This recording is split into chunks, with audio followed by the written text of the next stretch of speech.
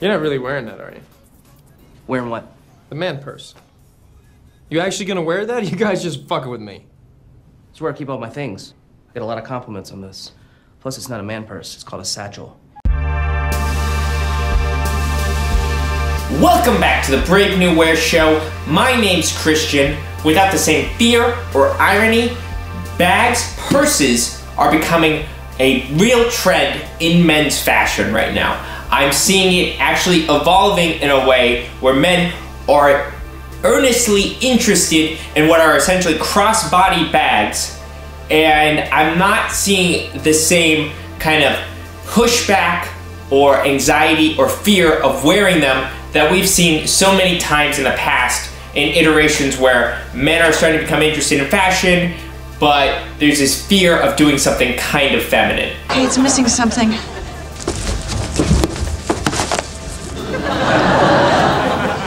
Really? A purse? I'm telling you, all the men are carrying them in the spring catalog. Look. See? Look, women carrying the bag.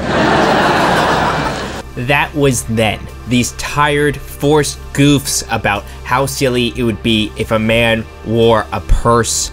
And this is especially interesting being the late 90s, the early 2000s when Friends came out because of the rise of metrosexual, quote unquote, and this beginning of men starting to take an interest in clothing. Let's flash forward to now. Fashion YouTuber Anthony DeLuca is showing off his new purchase of the Soft Trunk purse by Louis Vuitton. And this trend is obviously, in my mind, spurred by two design houses, because these are the bags that I'm actually seeing. Men are really interested in these purses. It's the Dior Saddle bag by Kim Jones, and I would say it's the Louis Vuitton Soft Trunk by Virgil Abloh. My call to action for you in the comments below, I want to know if you would wear essentially a crossbody bag. Why or why not? And I asked you to think actually about if you wouldn't wear one, is it just because it seems so feminine or it seems so laced in ideas that wearing a purse is not masculine? So let's get into the video. This trend is born from three colliding factors. The first one being that feminine style is more explored in men's fashion. And I don't say androgynous, I would refer to literally styles that have been in female clothing is now being explored in men's clothing.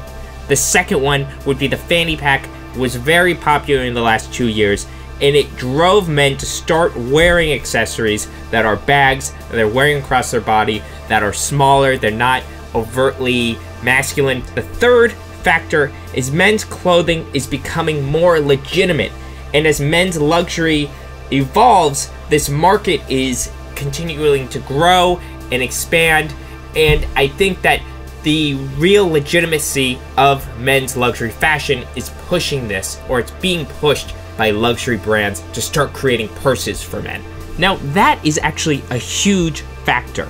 If these big luxury houses can get men to start buying $2,000, $3,000 bags, this could really explode their profits. If they can essentially get men to emulate the same buying patterns as women in luxury fashion.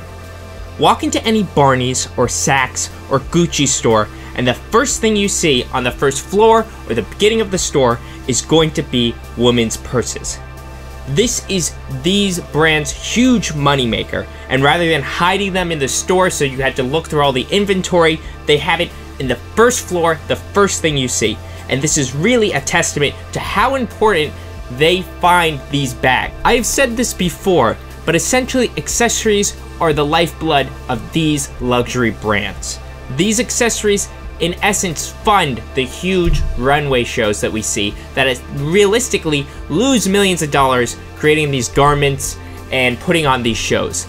All of those are, in essence, set pieces for the designer accessories and shoes, because that's where they make a huge amount of money.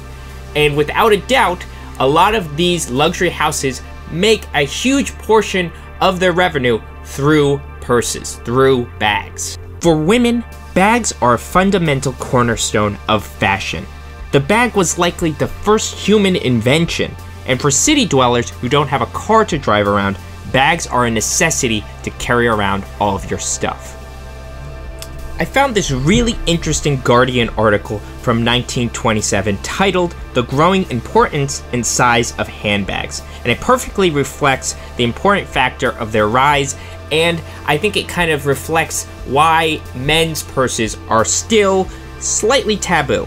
To quote the article, a miniature manicure set accompanies many women, including lipstick, cigarette case, cigarette holder. There's at least one handkerchief, a pencil, and an engagement diary. Just looking at the candidness of this 1920s article, we can see that the pressures or needs for women were dramatically changing. The expectations were that women would always have essentially a grooming kit on them. I think that this is where a lot of the fear of men wearing bags is kind of still rooted. For guys with a lot of gear to haul every day, the line between a man purse and a manly bag, well, it is pretty thin.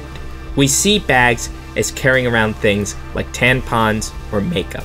And there's a fear that essentially this need is only necessary for women. And here is where I think it really becomes interesting. If we kind of look forward and say the Dior and Louis Vuitton trend actually continues. Will men start purchasing and collecting bags in the very same way that women have? There is a subculture of women who blog and collect these items in the very same way that streetwear enthusiasts collect and blog about sneakers. I think that there isn't the same cultural background that sneakers have that men's purses might have. I could see a huge increase of men buying several bags, having several accessories to fit with their outfits.